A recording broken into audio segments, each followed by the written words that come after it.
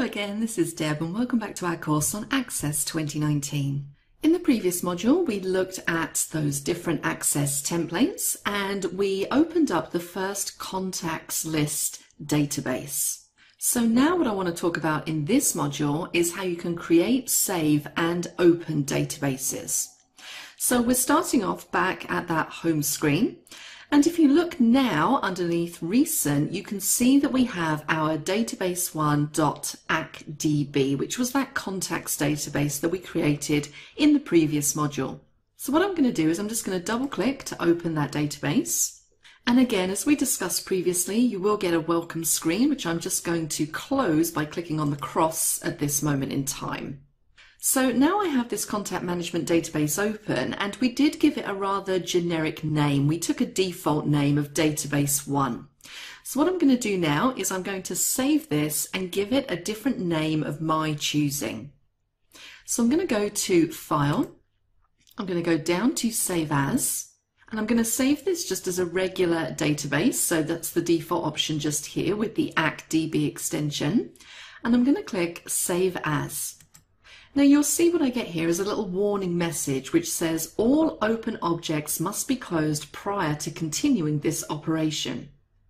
So what that actually means is if I just close that down and click the back arrow to go back to my database, I actually have to essentially close down this database in order to save it, which kind of seems a little bit counterintuitive. But I'm going to go all the way over to the right hand side and you'll see just here we have a little cross, and as I hover over it says close contact list, which will essentially close that database and all the attached objects. I can now go back to File, down to Save As, and click the Save As button again. And this time it's going to let me save this database in a location of my choosing. And I'm going to save this in the course files folder. And I'm going to call it Contacts 01. I'm happy with that ACDB file extension and I'm going to click on the Save button. Again, I'm going to close down the welcome screen and what you'll see is that you will get a security warning at the top here. So all you need to do there is just click Enable Content. And I'm going to close down all of Access one more time and I'm going to reopen. So let's click on Access from my taskbar. So this time when we open up Access, you can now see under Recent, I have those two separate databases. So even though they are essentially the same at the moment, we've got two separate file names, two separate databases.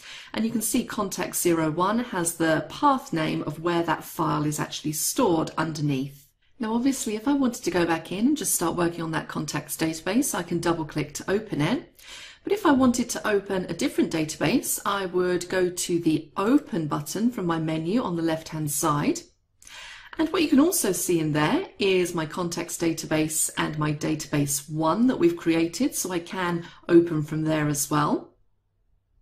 But alternatively, if I have another database stored off, I could choose a location from which to open it. And this will really depend on what services you have access to. So you will be able to browse locally on your PC. And if you are connected to cloud storage, so maybe something like OneDrive, like I am just here, you can go straight in there and open an Access database that you have saved to the cloud. Now, what we're going to do is we're going to go back to New.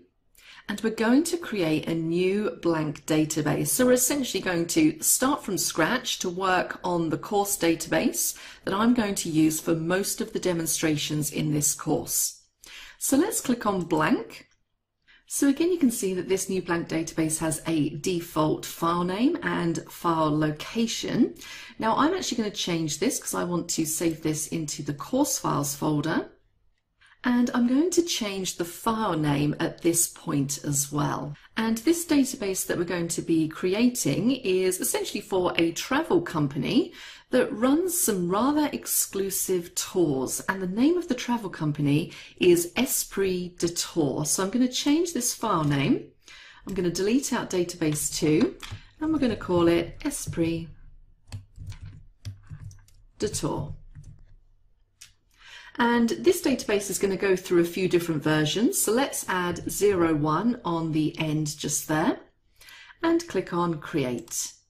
And there we go, we've created our first new blank database. Now, one thing that you may notice is if you look at the top, you'll see that the file name is very long at the top there. So where it says Esprit de Tour 01, and it then has database, and then a very long path name as to where that database is saved. And that looks a little bit messy there at the top of the screen. Now, we're going to sort that out later on. I'm going to show you how you can make that look a lot neater.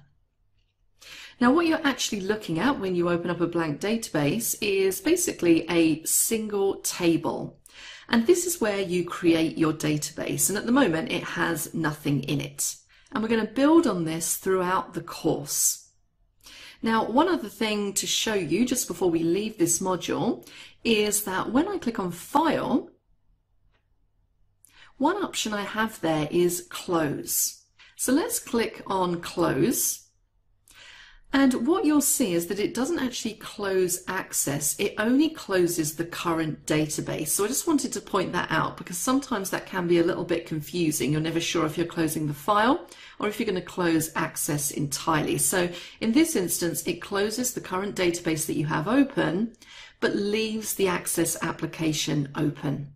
So that's about it for this module.